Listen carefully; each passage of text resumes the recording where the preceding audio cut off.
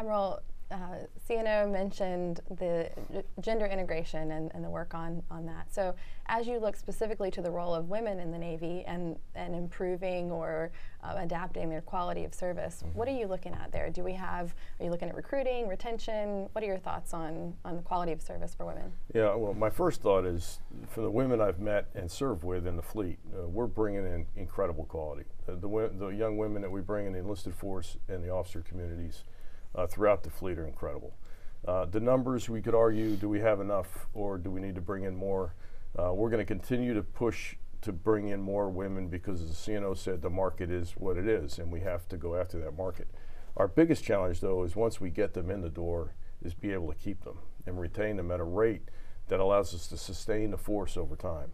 And I think we go back to the beginning of our conversation about the personnel system being so rigid and inflexible. We don't provide options for men and women that keep them at the rate we'd like to see.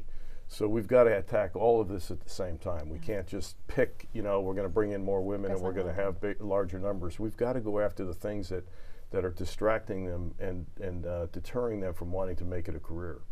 And I think the better we do with that, the more women we'll keep and the more women that will want to join our team.